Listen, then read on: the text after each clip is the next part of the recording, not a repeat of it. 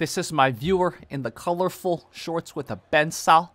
And he's Kipura, which is the OG Capoeira. He's African Capoeira, aka Capoeira is the Brazilian Kipura.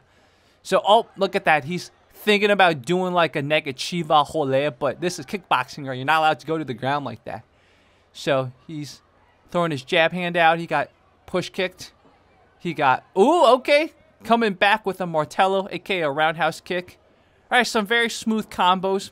His bansal is a little too telegraphed, his version of a push kick. So he does a meia lua de compasso, but he has his hand on the ground, which is, of course, not allowed in kickboxing. So he should have practiced the meia lua without a hand on the ground. It's totally possible. So, see, the issue with his bansal, his push kick, is that it's too like a capoeira bansal.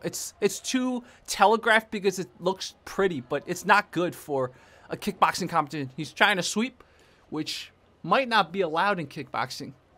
So, little roundhouse kick to the leg by the opponent. And I don't know what happened there. Another bansal, this time it landed.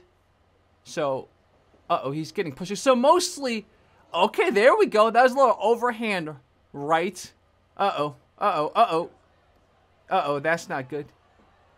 Yeah, this is not good. I think he's a little dazed. Yep, the ref is giving him a standing count, and it looks like the ref's probably going to call it off.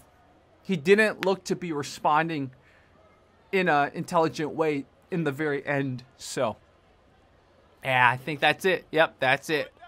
So, good attempt by viewer Healer. That's his name, Healer, but didn't work out. So shout out viewer Healer. It took me a while to get to this video, but I had to eventually bring it to you guys. So Healer, make sure to leave a comment. Let us know what happened. Are you still training Kipura?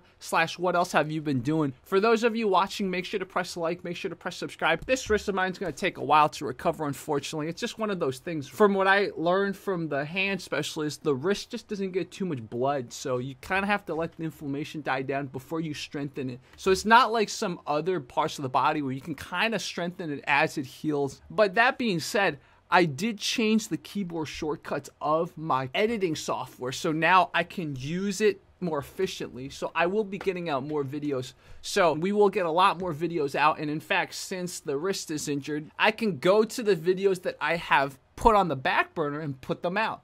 So anyways, thank you guys so much. We will talk soon.